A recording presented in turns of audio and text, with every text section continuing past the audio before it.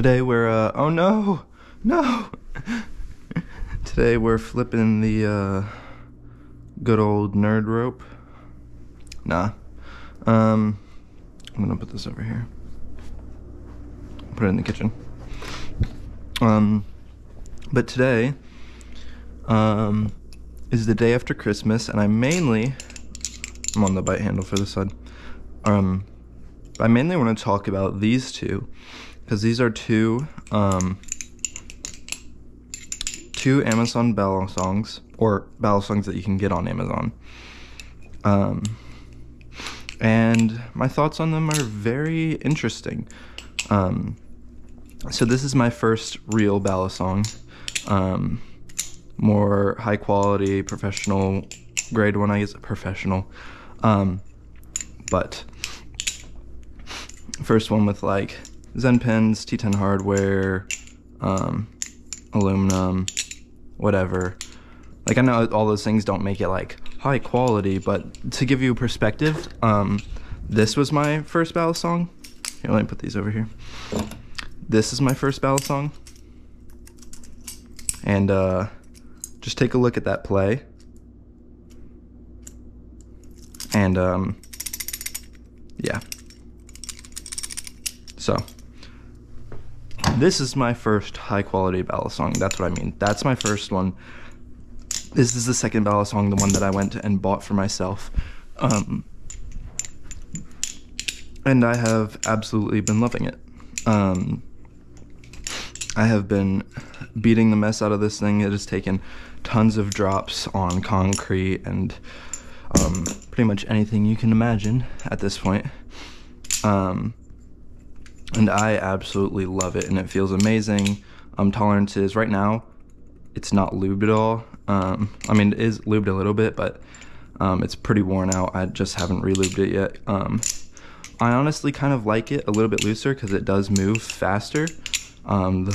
It came with a little vial of like super lube, and it's a little bit thicker than I want it to be, just because it kind of makes it feel like it slows down this Balisong a little bit more than I would like.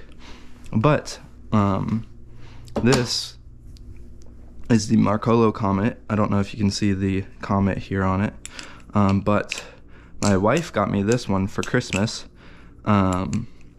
She had went on Amazon and looked up the brand for the Vulp, just the Nabalis, because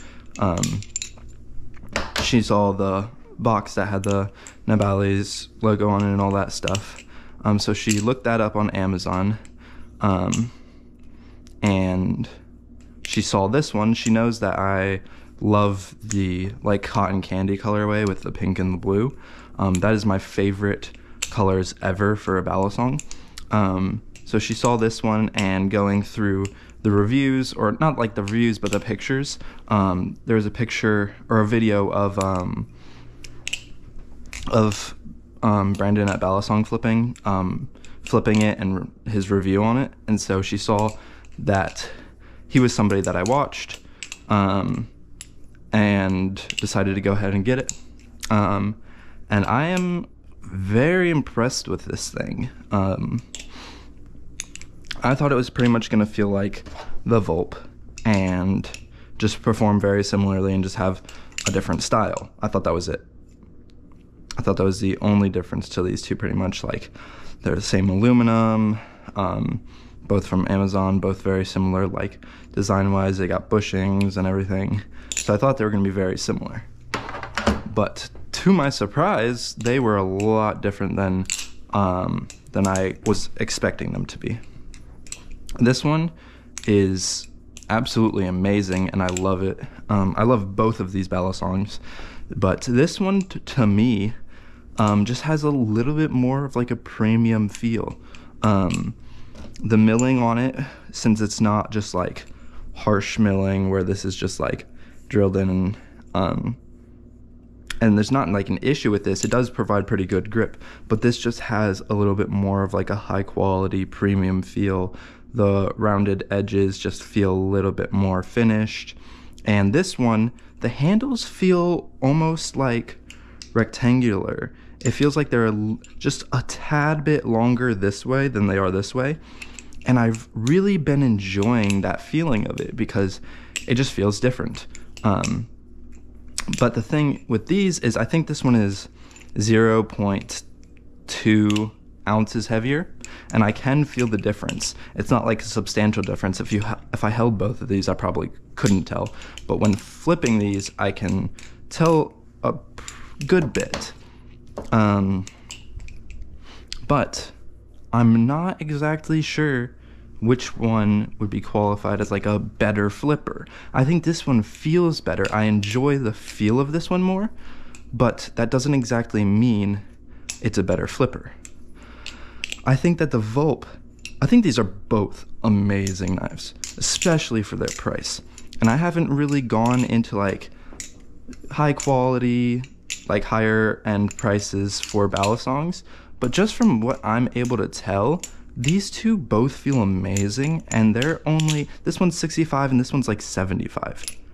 And they feel so good and like almost no tap. This one has 0 tap, almost no play. Both of these tolerances are amazing. There's like nothing on there. And this one's brand new, and I want to keep this one clean just because it was a gift from my wife, and I also think it looks amazing. I love it. And then this one, I actually had to take a minute to get over the fear of like dropping it, because I didn't want to drop it because I just loved how it looked so much. And I still love this one. I mean, it's such a cool design. The Bowie trainer is super cool, but this one is for sure my beater. And this thing still has really good tolerances after so many drops on concrete. Like, you guys can see the wear on this thing. And it's not crazy right now, but like this thing has taken a lot of drops to concrete. So it has been put through its paces pretty well. I flip this thing every single day.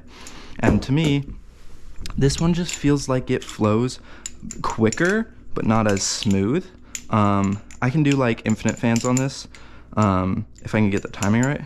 Yeah, infinite fans on this aren't that bad. Sometimes I do have to go a little bit slower than I would like to. I'm not the best of them right now.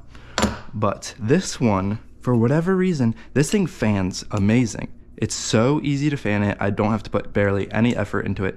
I can literally keep like an even fan just from lightly twisting it. But anytime I try to go into like an infinite fan, it gets really slow and heavy and weird. And I don't know what it is about it. Like this, I can't make it go faster, and I don't understand why. But it's just a really interesting thing that I found about flipping this, because that one, the Vulp, I can do it fine with the Vulp. No problem. Like, sometimes it just takes me a minute, but like I can do it fine. Sometimes it doesn't look the prettiest, but this one, like, it just won't.